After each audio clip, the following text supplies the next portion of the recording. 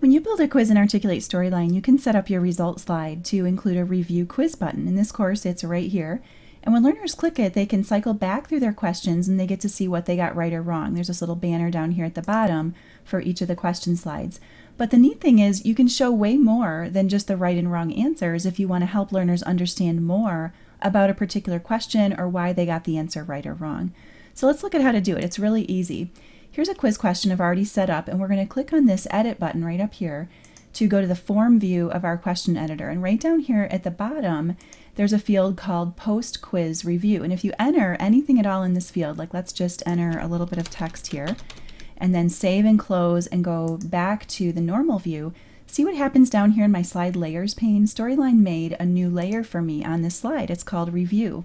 And that layer is what learners will see for this question if they happen to review their quiz results. Well, what's cool is this layer is just like any other slide layer in Storyline, which means we can customize it as much as we want to.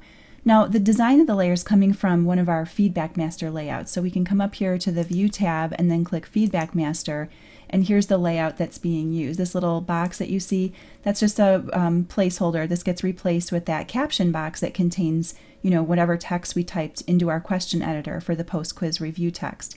But we don't have to stick with this. Like, we could move this box someplace else if we want. We could add more stuff to this layout if we want, like some text or images or movies or sound. But I'm going to choose not to do that because whatever we insert here will appear for any slide layer that uses this layout. In other words, any quiz question where we provide some post-quiz review feedback. And I'd rather make my review information very specific to each question. So let's close our master view, and when we come back here to our question, we'll see that the review layer now looks a little different. It shows the blue box up here in a different spot, right? Because we changed that on our master layout. But on this layer here is where we can start customizing. Like, we could certainly, modify this text some more. Like, if we wanted to add some stuff or whatever, we could move it to a different place. Another thing you can do is just come down here to the timeline and turn that captions visibility off completely, and then just design the layer from the ground up. So that's an option, because the Insert tab here, works just like any other layer, so it's really easy to add content. We could even add a video, which is what I'm going to do here. In fact, I'm going to just paste a couple of things that I created earlier, a shape and some text. I'm going to use this as kind of the backdrop of my video, and I'm going to actually turn off the visibility of this character from my base layer because I don't need him on my review. So I'm going to come down to my timeline and click this little triangle next to base layer objects. That's going to open up all the items from my base layer, and I can just turn his visibility off. And now I'm going to insert a video. I happen to have this YouTube page open and I like this video, so I'm going to use this, and I'm going to click share and then grab the embed code here because that's what I'm going to use to paste the video. So I'll do a little Control-C to copy that to my clipboard.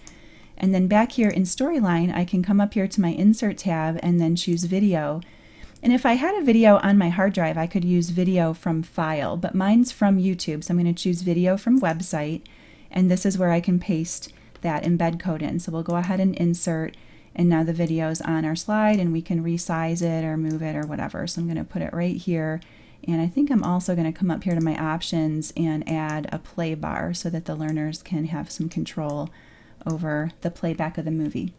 Okay, so now our question is all set, but we do need to make sure that on our results slide we've enabled that review quiz button that we want our learners to be able to click on.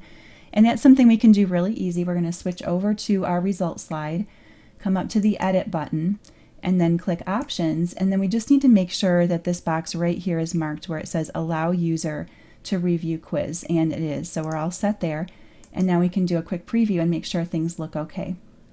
This quiz only has a couple questions, so let's get the first one wrong and we'll get the second one right. And now here's our result slide. We'll hit review quiz, and now here's the slide where we modified the review layer. We're seeing that customized content where the character is no longer here. We see our backdrop of objects that we inserted, and there's the video that we added to our slide. So it's really easy to customize the review content that learners see during a quiz review.